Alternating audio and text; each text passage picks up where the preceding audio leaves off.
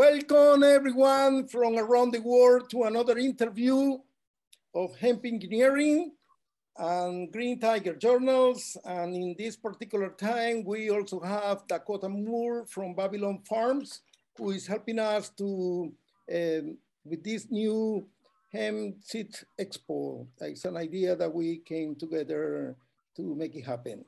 Today we have Hana from the Czech Republic. She's a dear friend who I met in Nepal a long time ago. And she's also chief editor of Hemp Today in the Czech language, if I recall well as well, right? Right. Yes. So Hana, our audience generally runs between 200,000 and 300,000 people that we have in our universe of followers. And I'm very sure that a lot of people would like to know more about yourself. How did you end up in the hemp business?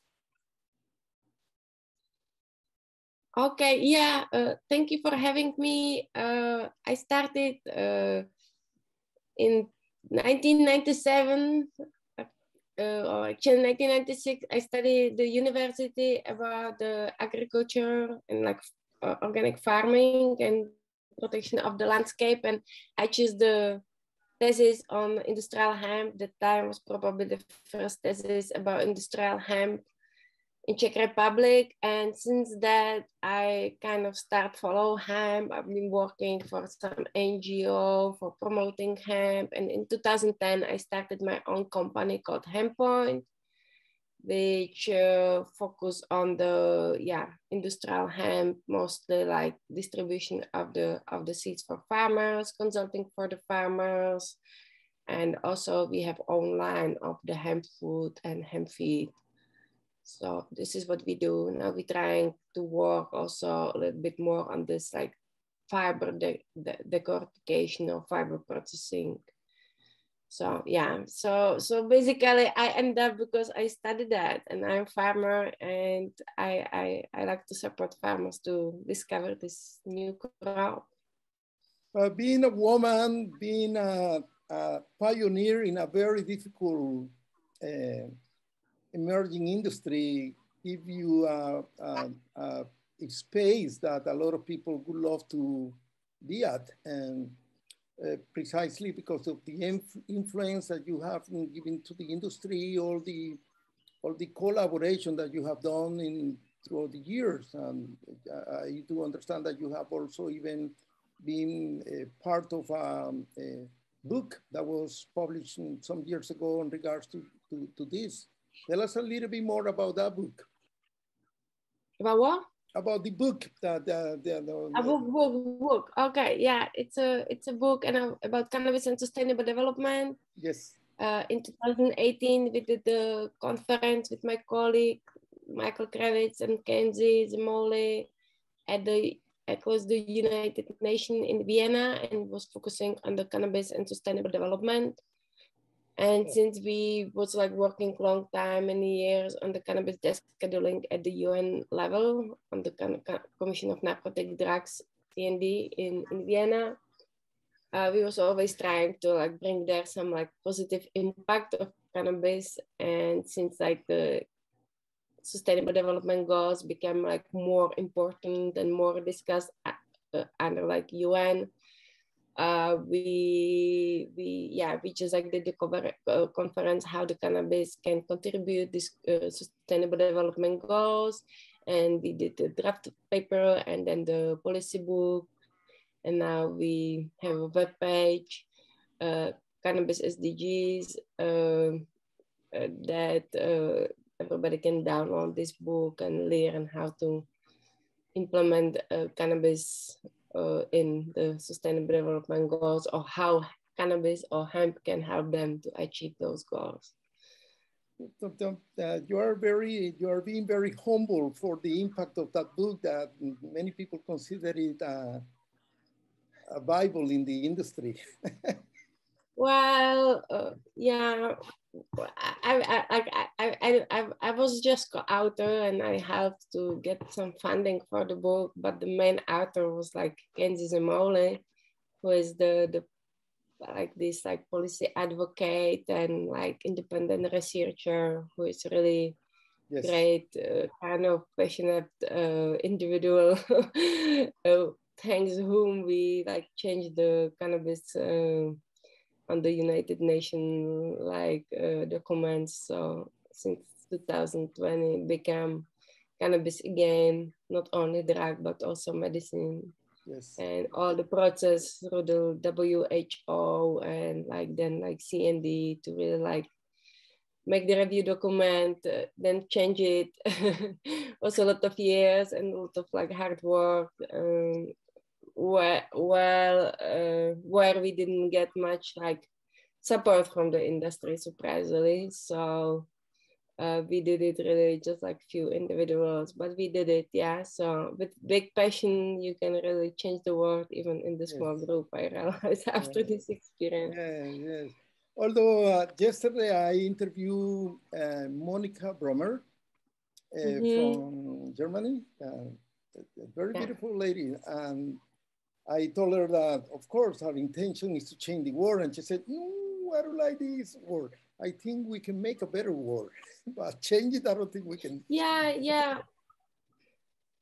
Well, like I think like the change on the United Nations, it's really like change for the world. Yeah, it's not just, you know, because if the cannabis after almost like 60 years wasn't recognized as a medicine, and now it's it, which means like the scientists can do the clinical studies much freely, and like we can really point it out that has some medical value, which wasn't very easy before, was quite hard. So I think this is important, you know, and it can has really like impact on the like the world change, especially on the medicine. But of course, it's just the beginning. I think like there was nothing really rescheduled ever on the United Nations, so we kind of like did a miracle anyways. And now we would like to focus more on other herbs which are also like prohibited and not really, you know, for reasons. So it was just kind of like build up the road to find the way how the process can really happen to kind of decriminalize or reschedule the drugs. We prove it on cannabis, and now we can do it on, I don't know, coca leaves, mushrooms, all the other herbs or plants which are prohibited for no really reason, you know. But you're right, Hannah, because when I started in 2018, when I joined the hemp business, there were only 26 countries that hemp was legalized. Now we're talking, if I recall well, 46 that I have counted. So it just basically doubled in less than 4 years, so, which is fantastic for the industry as a whole. So Hannah, what else are you doing for the business? You're going to be one of the featured speakers for the Hemp Seeds Expo. We're gonna be talking about genetics. We're gonna be talking about cloning. And I know that you are a pioneer in this area.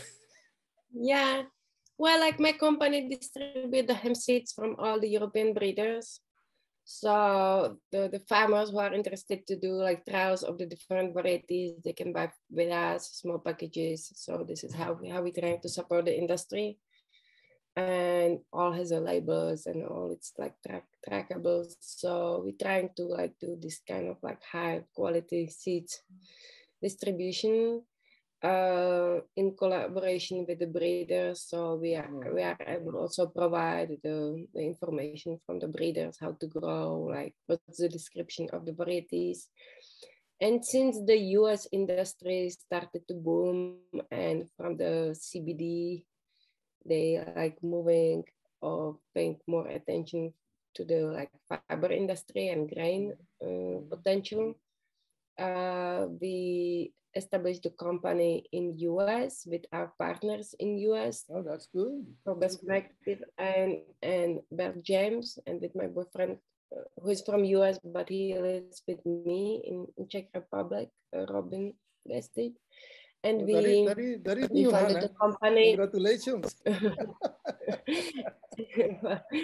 and we funded this company called Canopy US, which going to focus on the distribution of the seeds from Europe in US, because since the transport cost rises so bad because of the COVID, it's like everything is 5 times more expensive. Yes. So for the farmers, it's not really like in price invested to buy seeds directly from the market.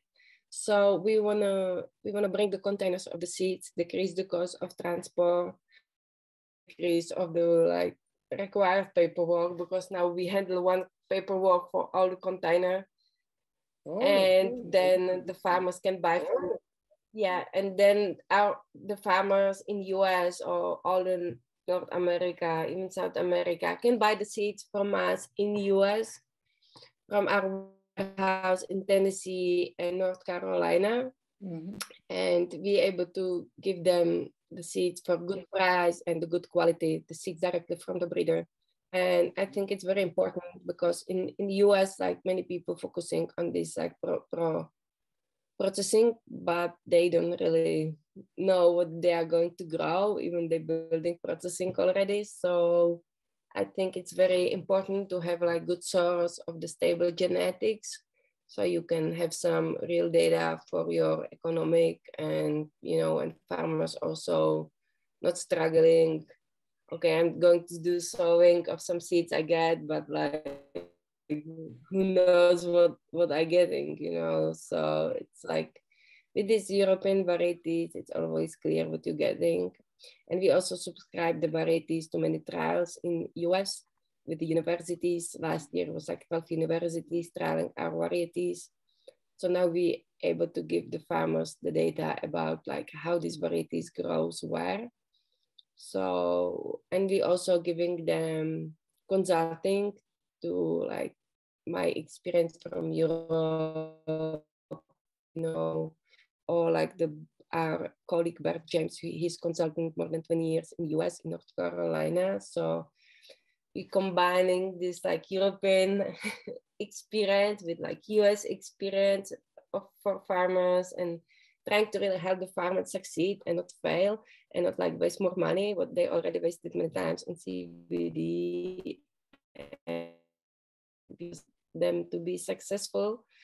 And my experience from Europe, it's good genetics, it's much higher chance you can succeed. And also you need to succeed which are scalable. So this is why we work with this like biggest breeder in Europe, and bringing the genetics from them directly.